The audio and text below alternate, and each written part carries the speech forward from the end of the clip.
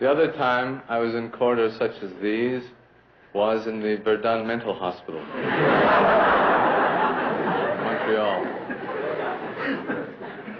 I was visiting a friend. He was on the top floor, and I asked him, for he was still lucid, where can I get a coffee? He said, downstairs. That was one of those famous last words. I commenced the descent of similar stone corridors, and I found myself in a kind of arena, which was surrounded by closed doors. It had been a hot afternoon, and I had removed my jacket, as I am wont to do.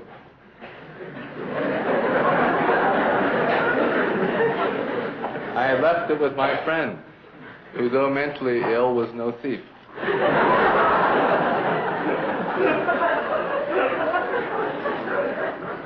I suspect he wasn't even mentally ill.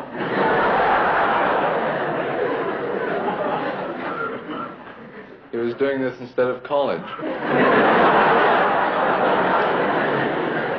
I stood watching the 4 or 5 doors, wondering about all the possibilities, except the one that occurred.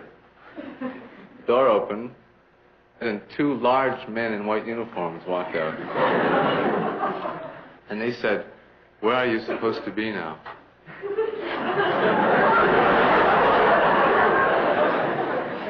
I said, "In the cafeteria." They nodded to each other. They said, "Where are you supposed to be now?" "In the cafeteria." Well, you see, as their questions continued, my answers, which had started innocent enough, began to sound like I was protesting too much.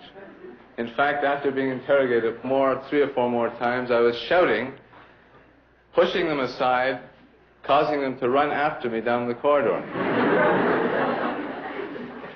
It was only when a guard identified me that I was able to go back to my friend, who had eaten my jacket.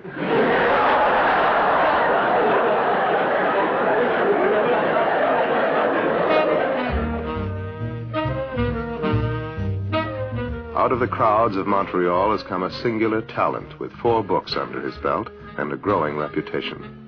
He is not primarily a stand-up comic, but a novelist, a poet, and a very confident young man.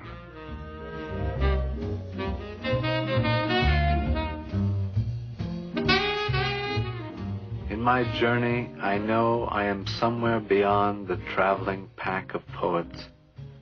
I will remain here until I am sure what I am leaving. During the day I laugh, and during the night I sleep.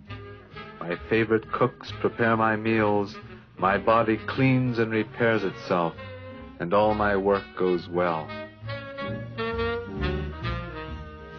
Cohen gets around. He lives in Greece and comes to Canada once or twice a year to renew, as he says, his neurotic affiliations.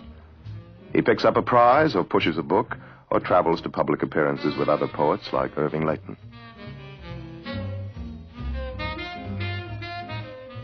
He was not born into this life. He was born into a well-to-do Jewish family dedicated to the clothing business. Only a grandfather was a writer. I knew him in the last year or so of his life. He lived at our house. I had the feeling that he was especially happy that I had become a writer. We were both writing at the time. He was becoming senile. But in his senility, there were great lapses of poetry. For instance, he'd encounter me in a hallway, not recognize me, and then say, "Oh, you're the writer." You know, as if he'd found some guarantee of the extension of his own soul.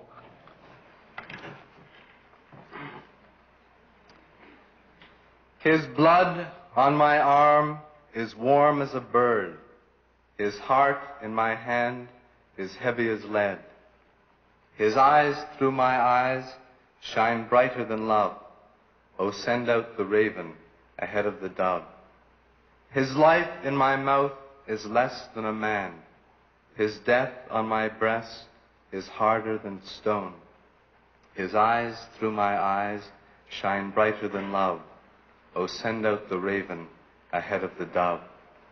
Oh, send out the raven ahead of the dove.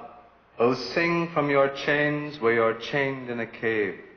Your eyes through my eyes shine brighter than love. Your blood in my ballad collapses the grave.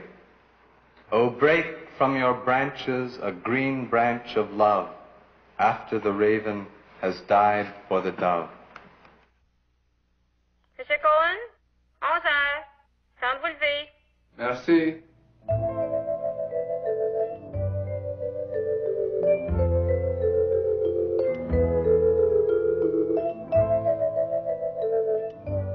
When in Montreal, Cohen holds up in a $3 a night hotel room on the Tenderloin. You always have a feeling in a hotel room that you're on the lam. And it's one of the safe moments in the escape. It's that breathing spot. The hotel room is the oasis of the downtown. It's a kind of temple of refuge. It's sanctuary. Sanctuary of a